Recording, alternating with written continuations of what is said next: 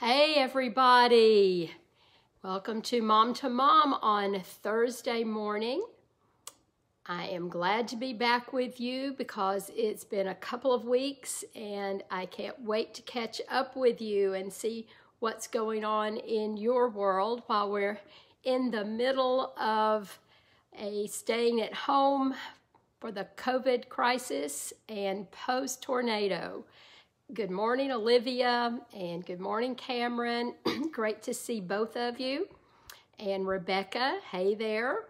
As people are joining us this morning, I want you to post something. Hey, Marcy, I want you to post what was your situation with the tornado. So just do something brief, like we lost power for X number of days, or we had this damage, or we lost our home, or we have had to move, or whatever the situation is. So go ahead and post that so we can keep up, and we'll try to get the others to do that as well when they begin to join us. For Larry and me, we lost power for 4 days until Thursday night, and that was just a minor inconvenience compared to what so many experienced. I see Olivia lost power but no damage. That was our situation too. But I know Ashley Baird, who is on our Facebook group, lost their home, and it's been a really challenging period for them. And I've been interested in the posts that she has given us. And she gave one post that where she shared things to take with you when you go to your safe place during the tornado. She says, make sure you take your shoes. And I thought that was so important just to remind people, because when we got the notice a little after 11 p.m. on Easter night, many people were already in bed. And sometimes you get the alarm, the notice, and you just grab the kids and you get yourself into the safe place and you forget those important things. And so it's important for us to remember those things to do when we get the notice, albeit how very short it might be. Cameron says they were in Hickson and they weren't impacted so the way that others were. Yes, many of us are in the East Brainerd area, and we all felt the effects of it in various ways. It was just a really rough time. You know, we had that wonderful Easter morning. Our service was so incredibly wonderful, streaming. It was just so meaningful, and the music, thank you Olivia and all those others who did that, was so worship filled. I was just on this wonderful spiritual high, and I know that many of you were also. And then that night we experienced something we don't ever want to go through again. So we will be mindful of the things we need to do and to take with us. One other tip was to put your kids' bicycle helmets on them. And I thought that was a wonderful tip. One of my friends did everything she thought was right, and she took her purse even with all those important things like her driver's license and social security numbers and credit cards, and she had that with her, and she thought she was in a safe place, but it was actually right next to a stairwell, and it caved in and it collapsed on her purse and all of her special belongings. And so she had to start over with all of those. She lost her home, and so she was thankful that her life was spared. But in addition to dealing with the home, she had to go back and deal with social security numbers and credit cards and all of that. So I think we've all learned a lot, and the importance of keeping flashlights with us and getting all the other things that we need to shelter in place in a new way. We're learning a lot about sheltering in place. And I see, Haley, you lost power but no damage. Most of us hopefully had that experience, that we didn't have much damage. Well, we are in our series on correction and how to do that and what is most helpful when we are correcting children. We know that what we're looking for is a change in their heart. because when there's a change in the heart, the change in the behavior will follow. Good morning, Lizzie. Glad to see you. Hey, Stacy. Glad you all are joining us. That's our goal, is to see the change in the heart of the child, because that's where our motivation, our internal motivation is. It's internal, it's inside. And so we want to see that change. And so our goal in all of these exercises that we're doing and all these strategies is to see the heart change. And so we begin this by looking at using our words, because that's what we want ultimately, is to be able to say to the child, this is what I expect you to do. This is what I'm telling you to do now, and then that they do it the first time, because when they do that, they're honoring and obeying you. And that's what our goal is. And sometimes that works and sometimes it doesn't. And when it doesn't, we have to go to the next level of correction. And for many children, taking a break is the appropriate next step. They have to take a break. It's really important if a child has become unhinged, they are having a temper tantrum, or they are stomping their feet, any indication that they've lost control to any level. Oh, there's my sweet daughter-in-law, Kristen. Good morning. Any degree that the child has lost control and who has lost any sense of reason, then the child needs to take a break. And that's where you put the child into a seat or a special place in the room. For some children, they can go to their own room, and the older a child is, for example, teenagers, they can go to their room. And so they take a break, and the purpose of the break is to time out, to take a time out so that they can come back and have a reasonable conversation. That's the purpose of taking a break. It's not the punishment. It is take a break until we can talk about what's going on and we can come to a solution. The purpose is to do that. So having them to go to their room for 10 minutes or 5 minutes or 30 minutes or an hour or 2 days is not really what we're looking for here. We're looking for them to take a break until they can have a reasonable conversation with the problem. And then the next step is to give a consequence. And so this is a form of discipline. And so a consequence can look lots of different ways. We've talked about various kinds of consequences. The first one is a natural consequence. If you tell a child not to run and the child runs and falls, the natural consequence is there he has a skinned knee, or he has something that has happened as a result of what you told him not to do. And then our response is not, I told you not to do that. I told you what was going to happen. But our response is empathy and compassion with the note also. That's why we don't run. Or what did you learn from this? Why did you fall? Oh, because I was running. And so you make that connection. So they see there are natural consequences. I gave the example of Jesus doing this with Peter when Peter was walking on the water toward Jesus. And as long as he was looking at Jesus, he was walking on the water. But when he took his eyes off Jesus, then he fell into the water. That was a natural consequence. That's a great little reminder for all of us. When we take our eyes off Jesus and we don't follow him and do the things he asks us to do, there are going to be natural consequences. Same thing when we're dealing with children. The next kind of consequences was a logical consequence. And we looked at that as the punishment fits the crime. And so if a child is roughhousing with the dog and the dog then snaps or bites or gets rough and rowdy with the child, that there is a logical consequence, and the child cannot play with the dog for a while. That's the logical consequence.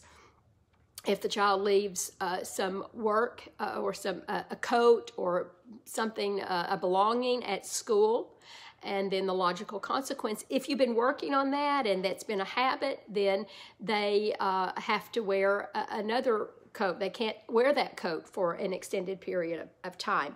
Those are logical consequences. We also talked about what happens if you have a door slammer.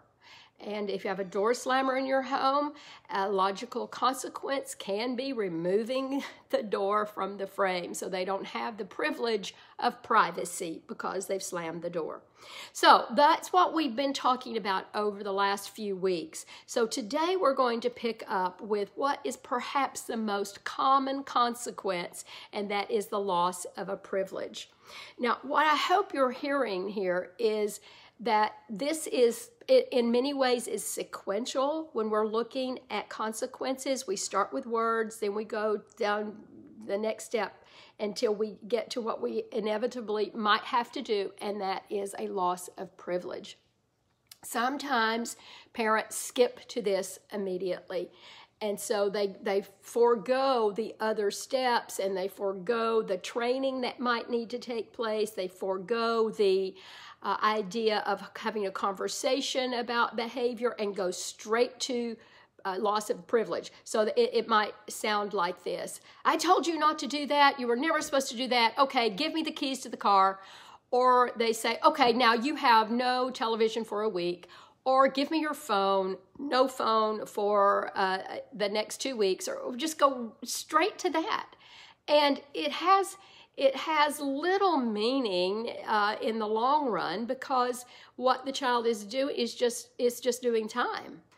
There is no incentive to earn the privilege back. And that's what we want to be thinking of when we're looking at loss of privilege. So as I'm teaching this today and giving you ideas, I want you to post any questions that you have about any behavior and consequence and what you might be struggling with loss of a privilege. So be thinking of those questions as I'm sharing with you what loss of a privilege is supposed to look like.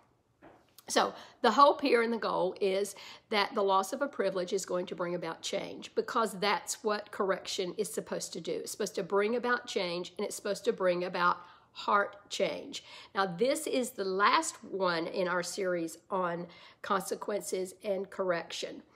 Now, here's the reality. Some children aren't mature enough and aren't disciplined enough to handle privileges. Let me say that again, because that's something we need to focus on. Some children are not mature enough to handle privileges. And so you need to know your child well enough to know when they are old enough and mature enough to handle a privilege that you've given them. So you know that by their behavior. If they become responsible with that privilege, then their behavior is going to show it.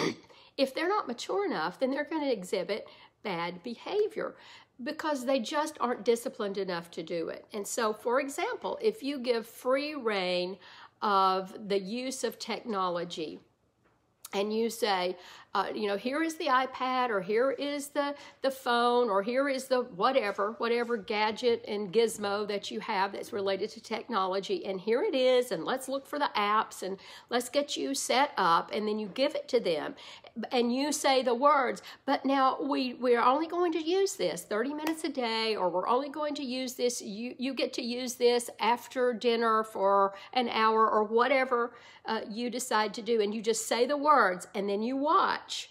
And if they're able to self-discipline, then they're mature enough to handle that privilege. But if they're not mature enough to handle that privilege, then you have to intervene, and you have to supervise a little more closely. You have to put in some kind of regulations to make sure that it happens. So along with privilege comes oversight. There comes a sense of responsibility on your part as well as the child's part. So be thinking now of privileges you've given your children, and then begin to think right now if they are mature enough and responsible enough to handle the privileges. Because it's miserable to be given something, this wonderful thing to do, or this great game, or whatever it is, and then not be mature enough to handle it the way that you expect them to. So we don't want to set them up to fail. For example, I know a family who gave the privilege of walking to school. for the child, but the child did not have the maturity to handle all that was involved in walking to school with children who were older and who were maybe badgering a little bit and being a little bit of a bully. And so the child began to exhibit behavioral problems. And so that meant this child couldn't handle that privilege. There wasn't anything wrong with the child was, for example, wasn't a bad child. She wasn't a terrible little girl. It's just that she couldn't handle that. And so the child had been sort of set up to fail because she wasn't mature enough. She didn't have the discipline enough to handle that kind of privilege. So this is one of the most important things I'm telling you about giving children privileges, making sure they can handle the privileges. Now, so when they cannot handle the privilege, then we have to look at more oversight.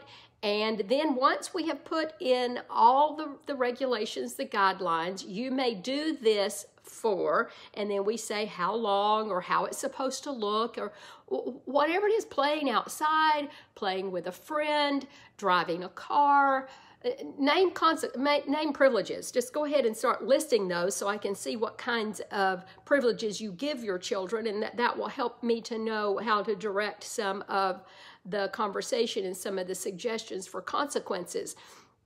So do you let your children play with certain toys for a certain amount of time, and that's a privilege? Do you let them play outside with a friend, but you don't have to be outside with them? That is a privilege. Do you let your children go to the neighbor's house to play? That's a privilege. Okay, so I'm seeing Haley's posted screen time. So that's a privilege to give a child screen time. And so we want to put in the parameters of screen time, and then we want to couple that with oversight and looking at how it works and making sure that they are supervised with this. And so when they do not live into the parameters that you've set, when they do not follow the guidelines, that's when we go to consequences. And so now Rebecca's posted playing at the neighbor's yard without me right there. Yeah, that's a privilege. And so we want to know if the child is able to do that and to do it responsibly, and that's a privilege. Talk to them in terms of privilege and talk to them about that. TV time is another thing. Here's another example that Cameron is giving. Riding through the neighborhood on the bicycle without an adult. That's a privilege. Talk to your child about that word. Privileges. This is a privilege that I'm giving you. And so I want you to do well with this. And so here's how the privilege looks. When you ride your bike, this is what I expect. You teach them how to do that. Which side of the street do you ride on? You ride on the same side of the street as the traffic is going. You can go from here to this friend's house. That is the parameter. And here's what will happen if you don't follow the guidelines. And if you don't return when I say, then we will go to consequences. And then put this in there. These are words, and I'm telling you the words. And if you obey the words and you honor and obey me with that, we don't have to go to the next step. Do you see? If you've been watching this series, then you know how I've just put that together. You say, these are the words. This is the privilege. These are the guidelines, the parameters, the rules, whatever you want to call them. And this is what will happen in life if you follow that. You get to do that. You get to have this wonderful privilege, and it won't end until you don't follow the rules and the guidelines. And then when you don't, then you will have to suffer some consequences. So now that's the package. Can you put a package together with the things that you've just listed about TV time and about using screen time, about playing in the neighbor's yards? Can you start formulating now how you are going to make that conversation happen? Whether we're talking about someone who's 3 or 4 years old, or we're talking about elementary or high school, or if you have a college-age kid living in your home. This works. This is how life is going to look with the privilege, and this is how life is going to look if you abuse the privilege. Okay, so can you tell me right now by giving me an emoji or a comment that you're tracking with me on this so far, that we're getting the concept? So just give me some kind of indication that you're following me here.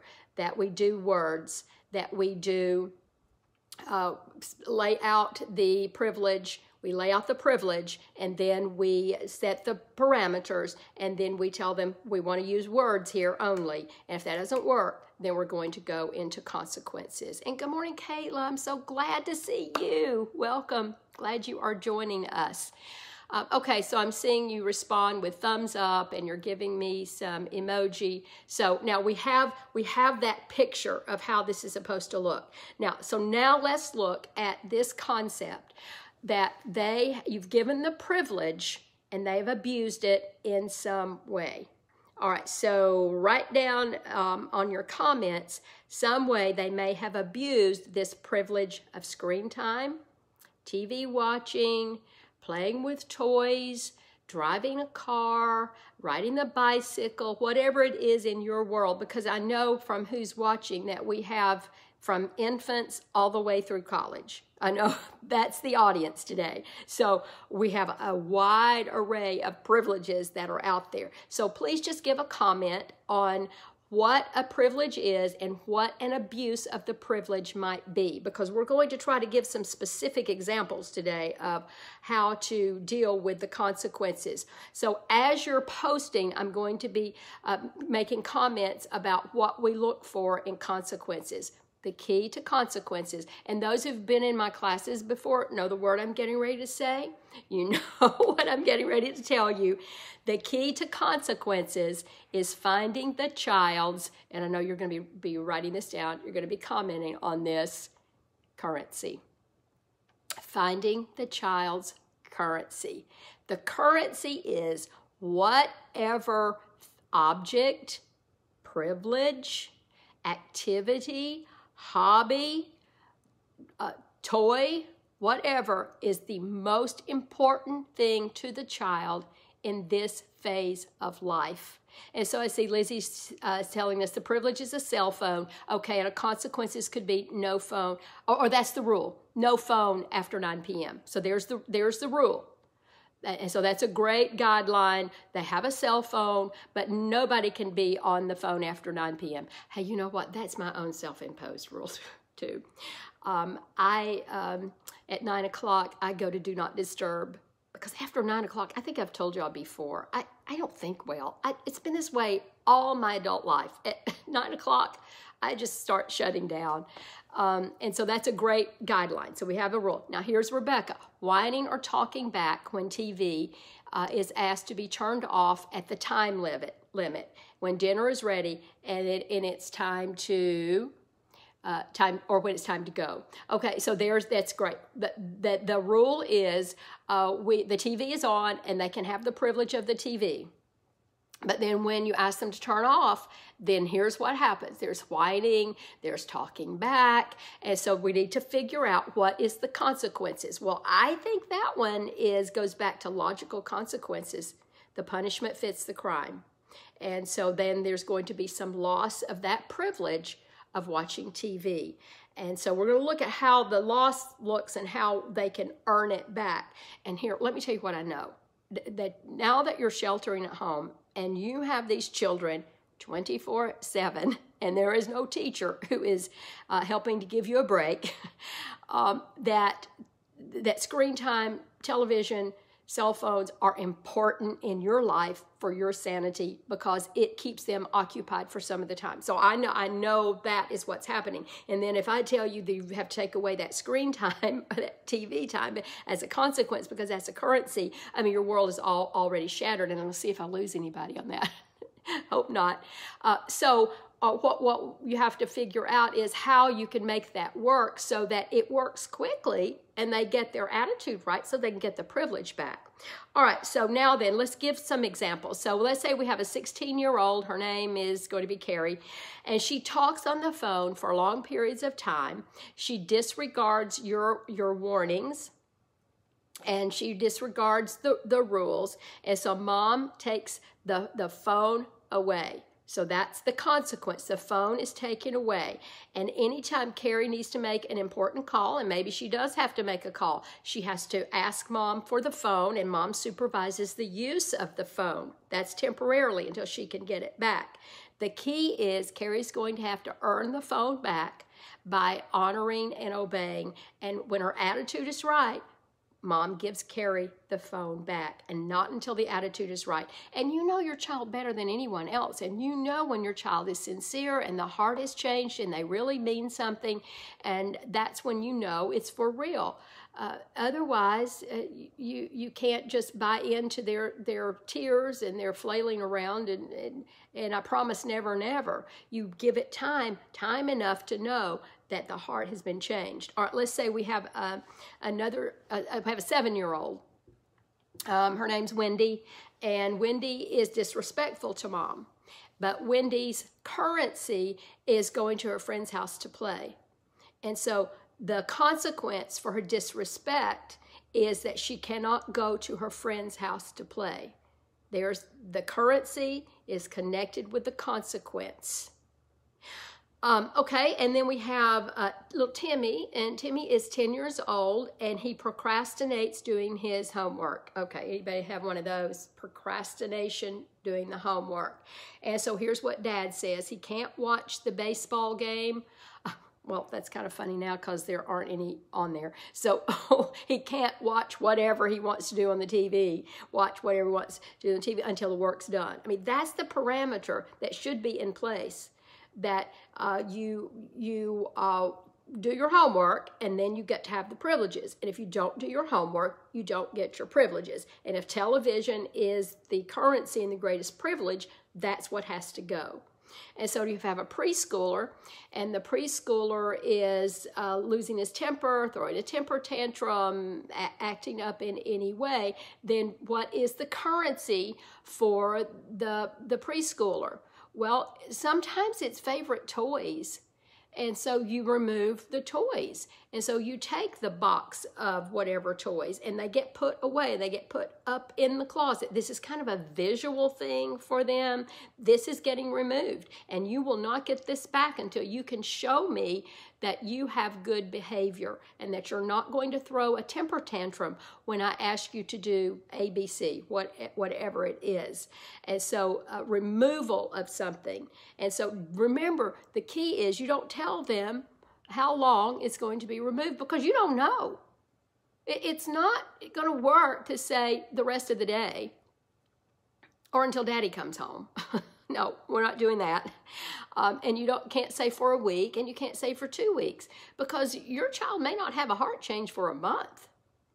It may not have a heart change for a week, hours, whatever it is. It may not happen. And so you don't know when to give the privilege back. All right, so the key to building internal motivation with this type of consequences is for the child to earn the privilege. Earn the privilege. And so we make a mistake when we set the time frame for the loss of the privilege. That is a common it's a behavior modification strategy, is to do a time on it, but we want behavior to be modified, but more importantly, we want the heart to be modified. Do y'all get that? Are y'all understanding me on that? So give me some indication that that is our goal here. So give me some emoji or some comment that you understand what we're talking about here. Is we want the behavior to change, but the behavior will stay changed longer if the heart is changed. There's the connection. So please, y'all indicate. I'm seeing you all respond to that. That's really important to know. All right, so by taking away the privilege for a set time period, you remove the most important ingredient in discipline, and that is there's no motivation to change. See, there's a key line I'm telling you right there. When you impose the time frame, you remove the motivation to change. See, there is nothing the child would need to do to get the TV back or the car back or the video game or the toy back. There's no motivation. And so Haley says, sometimes I find it hard in my 4-year-old to decide whether it's really a heart change or not. That's hard in 4-year-olds because, oh, they can bat those big, beautiful blue eyes at you and you think, oh, this is real. So it's hard. That's because their personality is still new and fresh and developing, and so it's hard to actually know. So the test is in the pudding. And so then you give it back when you think. I mean, you give it as long as you can, and you think there's a heart change, but I'm going to give you some strategies in just a minute so that you know. You put in some little thing in between as a practice period to see, and they know that this is not permanent, that I'm giving you this privilege back, but here is the period in between we're going to see, and we're also going to practice it. So let's see how that works. So that's a good one to lead us right into the next time. And so here is how you can help build internal motivation. So you don't just leave them hanging with, okay, I'm removing this because your behavior has been wrong. You don't just say that, and you don't just say, and when your heart has changed, I'll give it back. And so you have to give them a roadmap, how it's going to look. Don't we need to know? I mean, what if your boss took away some kind of responsibility that you had and that you love to do, and he said, I'm taking this away because you just didn't do that right. And one day when I figure out if you're ready, I'll give it back. But what's the roadmap? What is it that he needs to see? And maybe you were procrastinating. Maybe you were late in doing things. You have to know what it's going to take. It's the same thing in school. Teachers paint the picture of what an A looks like. So you know what you have to do to get an A. It's the same thing here. So you paint the picture. So here is what you say. I'll give you the video game back when you show me that you have a positive attitude when I give you the instruction. Okay, I'm going to say that again because that's one of those things that you can write down in your script. Oh, by the way, I've given you all notes on this, and I sent it in an email, and I think I posted it on Facebook. So if you can switch over and get that, you might make sure you're looking at the notes. Hey, I see some more mamas have joined us. Glad y'all are here, Katie and Stacy. And so building internal motivation. Here are the words you say when you have removed a privilege. I'll give you the video game back, or whatever, the toy, the privilege of riding your bike, going to the neighbors, using this object, the cell phone or whatever. I'll give it back to you when you show me that you have a positive attitude when I give you an instruction. And then here's another clue here. We can practice when you're ready. You see, hear that? We can practice when you're ready. So think about the things that you can practice. So let's say they come back and it sounds as if that the child, whether it's the 4-year-old or the 10-year-old or the 18-year-old or whatever. So here's how we're going to know that because we're going to give it back and we're going to practice, because I'm going to tell you something and I want to see how you respond. So that's allowing them to earn the privilege back. And that gives them this sense of hope. This sense of hope. So if you just see, here are the extremes. So here's one extreme. You say, I'm taking this away, this video game, this privilege of the car or the toys or the TV or whatever. I'm taking it away for 2 weeks. And remember, that's not what we do not do. And at the same time, we also don't say, I'm taking this away and I'll give it back to you when I think you're ready. So we want to go somewhere in the middle that says, I'm taking this away because you, and then whatever the infraction was, you state what it was, and then you say, I'll give it back when there's been a change in your attitude, and here's how I know it will look. When I ask you to do something, here's how it's going to sound. And then you show them how it's going to sound. You say the words, you go through the actions, you do an example, you do a practice. You see, parenting involves coaching and teaching and instruction. Sometimes we just go to those easy words to say and then we just move on. But you have to tell them the roadmap of how things are supposed to look.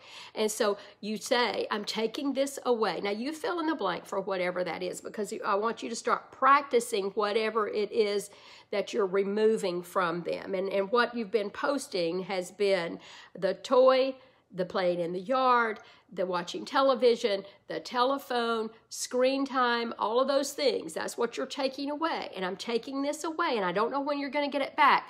This is another good thing. This is up to you. This is up to you. And when I see that you can, and then you fill in the blank, when you can answer, when you can respond the first time, when I ask you to turn the television off the first time, when you turn it off, I know that you can have that privilege back. Now, and then you think the time has gone and they've come to you and they've said, I've learned my lesson. I figured it out. I am sorry that I didn't do whatever. Then they said the words, and then you're not sure that it's real. Then you say, okay, we're going to try this. We're going to try this for a little while, and we're going to practice, and we're going to see how this works. But this is not a permanent giving you back the privilege. We're just going to practice. So how's that sounding to you? I see Rebecca has responded. I love that. I think my boys will respond well. And it would be a good test to make sure they understand attitude. See, we have to teach attitude. We have to teach what it is.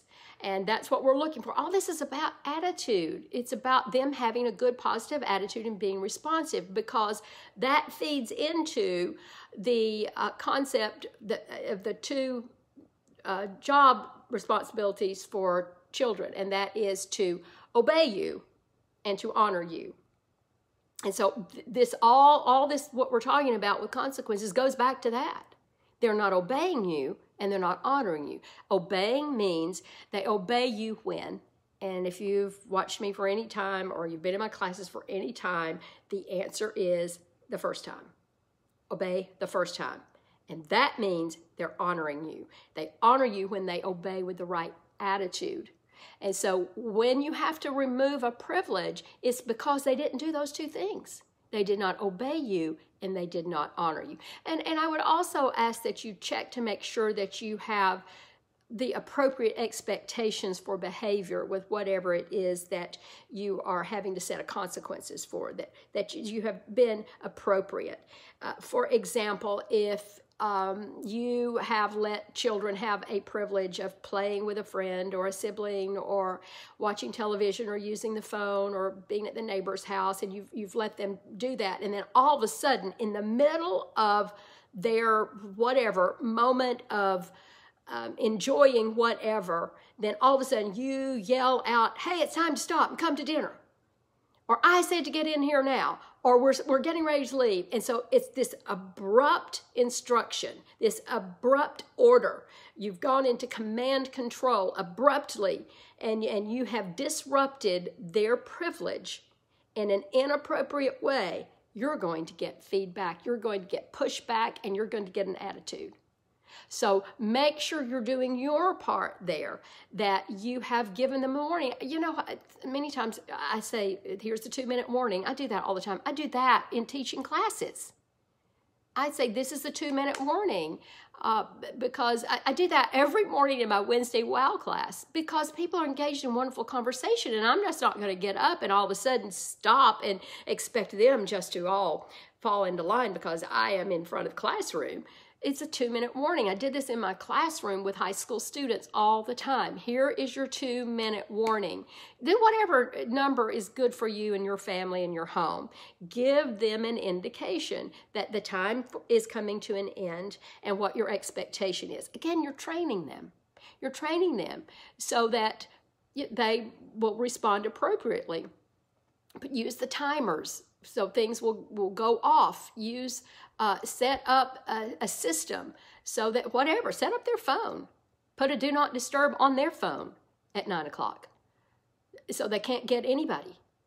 And you know how you can go in and put do not disturb, except your favorites could be in the disturb, and you could be the only favorite. Mom and dad can be the only favorites, and everybody else is blocked.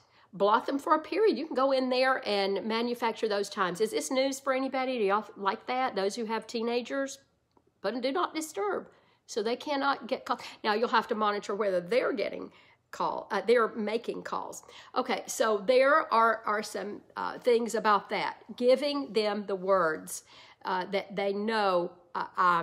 This privilege is coming to an end, and if you honor me with it, then this privilege can continue. All right, so give me some feedback on all of that and what we've just talked about, and tell me your questions about it, or that you're tracking with me and I have this, I'm going to practice it, or I have a question and I've tried this and that hasn't seemed to work.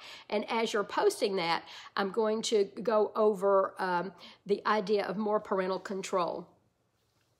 So here's where you look to see what the infraction was, to see, oh no, they're not ready for this privilege.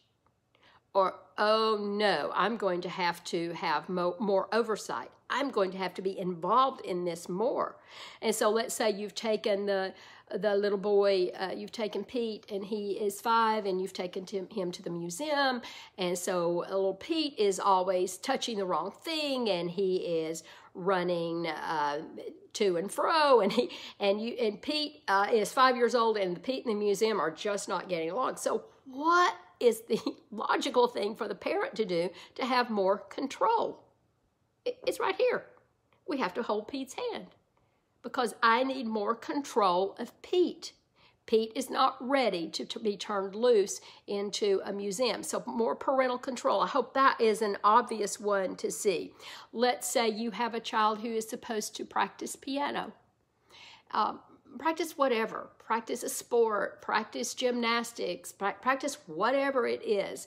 But the child, and let's call this child Allie. So Allie can't go 5 minutes without being distracted. And so distraction is a huge thing. And so what might need to happen? You might need to sit in with Allie as she's practicing. And so there might need to be a little bit more parental control. You have to figure out this is a responsibility that the child has, but it's not working, and so I need to have more control. Now, that's hard, and parents don't like to hear that because that takes so much more time and energy. But parenting is a full-time job. And what you have, anything else, things that you get paid to do, or other responsibilities that you have, they're connected on top of that. But parenting is the full-time job. And so that means a lot of instruction. That means a lot of hands-on. That means a lot of supervision. That means you provide a lot of order and a lot of structure and a lot of guidelines. And you can do that without being overbearing. Children need to know their parameters. And so here's a caution. Parents make the mistake of using natural consequences sometimes when a child is failing. So I don't want you to do that. Some say, oh, fine, just let him fail. He'll just learn his lesson that way. And so that's another example of where parental control needs to come in. We might need more parental control. Now, here's practicing the right thing. And this is the last thing we're going to talk about today. The consequences for a negative pattern of behavior may be to practice what the right thing is. Okay, this is another really important thing. So write that down. If I didn't put that in your notes, write it down. The consequence for a negative behavior pattern may be to practice doing the right thing. And so let's say that you have a brother who is mean to the sibling, and little Richie likes to be mean to the sibling. They find that to be fun, and you can't find a consequence that's working. So mom then decides that that Richie needs a different route there, because we can't, that's one of those examples, you can't punish that enough. That's just, there's got to be a heart change. And so here is what might work for Richie, that you do a switch on consequences, and you do a practice doing the right thing. And so here's where Richie has to practice doing 2 nice things to the sibling. Practices doing the nice things. Don't you love that? Oh, let me hear something about that, because I think that is a great strategy. That he's mean to her. Let's say Richie is mean to the little sister, and so now you've got to switch the behavior, and so you have to show him how to do the right thing. And so you can prescribe the nice things, or let Richie come up with what the nice things are, and Richie has to practice doing the nice things for the sibling. And so you repeat that. You repeat that a couple of times a day. Okay, Richie, it's time to do something really nice for our little sister, and so I want to see what it is.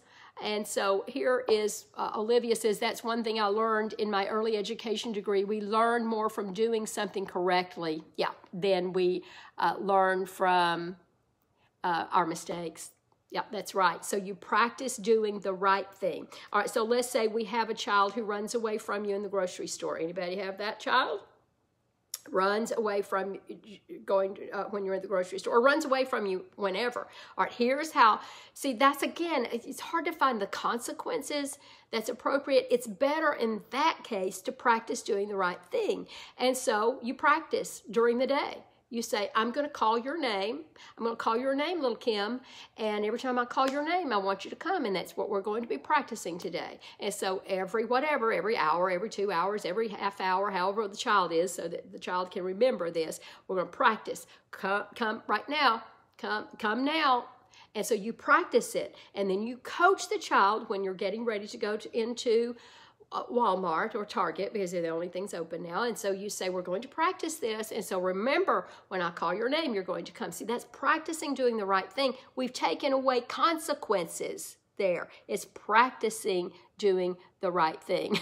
Olivia said, I wish the buggies had a 5-point harness. I know, but since they don't, we're going to practice doing the right thing before you go into the store. All right, so now you have an older child. Let's say Bert is 14 and he has a bad attitude when you give an instruction. I love this one. All right, this is great for children who are a little bit older, perhaps, or teenagers. So Dad is going to tell Bert that he has 5 jobs for Bert to do this Saturday. He has 5 jobs.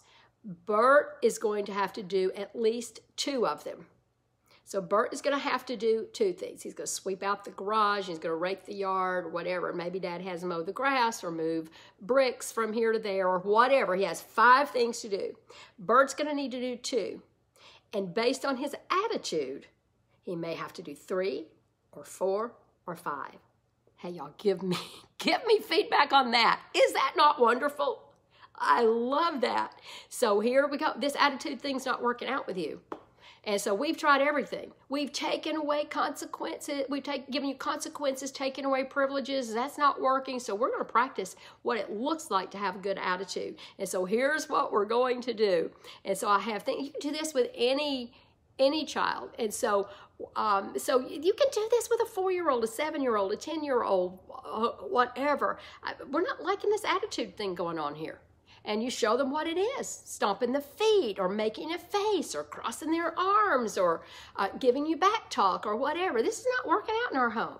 And we've tried all kinds, taking away everything. So we're going to try something else. And here's what it is. I have these things that need to be done around the house. I have a whole list. Now, depending on your attitude, then this could go, but your choice, you're choosing. You're going to do 2 or you're going to do 10. It just depends on your attitude. And so don't you love that? So use their behavior and their response to your instructions to determine how many things on the list that they do. They're going to practice the right thing. Hey, Ashley Baird, I'm so glad you've joined us. I just talked about you earlier. We're so sorry for your loss. And I thank you for your sweet posts that you've been giving to encourage us on how to face a terrible tragedy like that, and I'm just glad to see you. I'm going to be in touch with you later today. Or Rebecca, you like that idea, don't you? Practicing. So that's what I want you guys to do. Practice, practice, practice doing the right thing. And so that, I hope we've covered a lot of areas here on correction and consequences and practicing doing the right thing, because here's what we're wanting. We're wanting to see a change. We're wanting to see a change in behavior. Now, I'm going to give you 2 things, 2 reasons that people change. This is universal. This goes beyond age, so it goes beyond children. People change for 2 things. One reason that motivates people to change is that life has become really uncomfortable.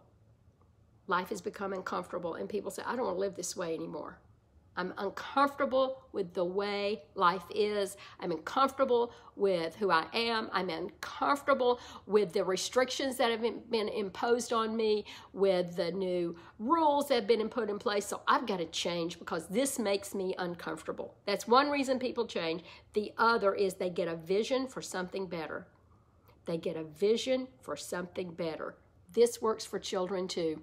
They're going to change if life has become really uncomfortable because they see the consequences are playing out. And number two, if you paint a vision for how life can be much better, they will change. So you see how that works with children and discipline and consequences, that you say, here's how you're living now, and that's not working out well.